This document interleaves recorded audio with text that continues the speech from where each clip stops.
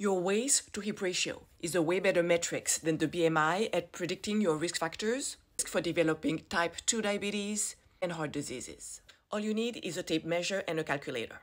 I'm Noko, an exercise physiologist, and I help people lose weight and lower their blood glucose levels. Let me show you how to calculate your waist to hip ratio. Stand up and do this in the morning, first thing in the morning before you eat.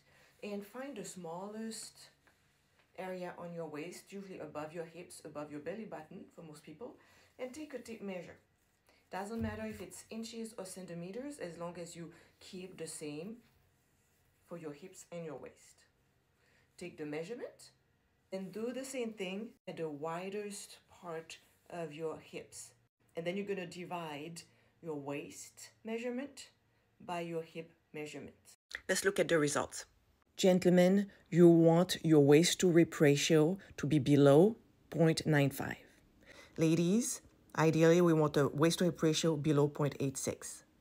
A higher fat distribution around your waist could be a marker for insulin resistance and a higher risk to develop type 2 diabetes and chronic cardiovascular diseases.